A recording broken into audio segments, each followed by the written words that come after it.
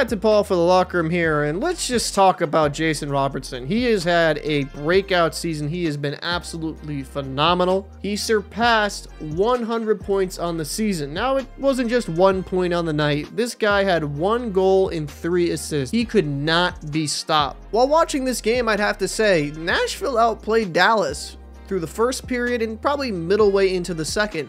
Wedgewood kept them in this game. So I want to give a quick side note to Wedgewood.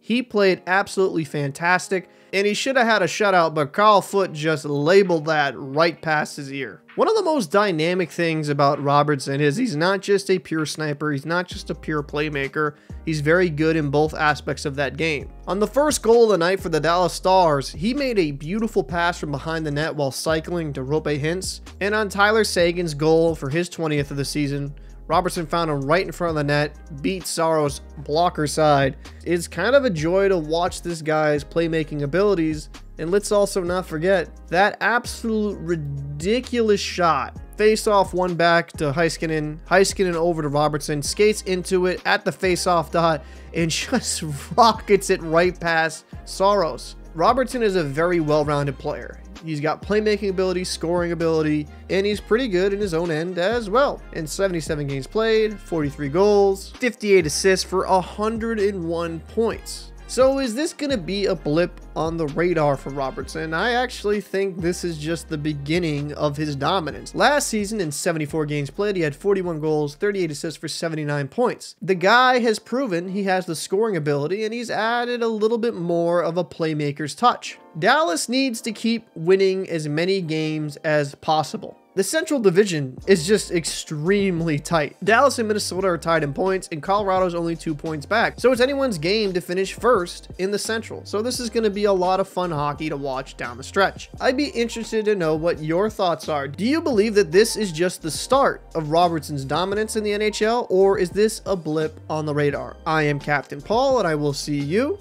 in the next video. The Dallas Stars are Stanley Cup playoff bound. They beat the Predators 5-1.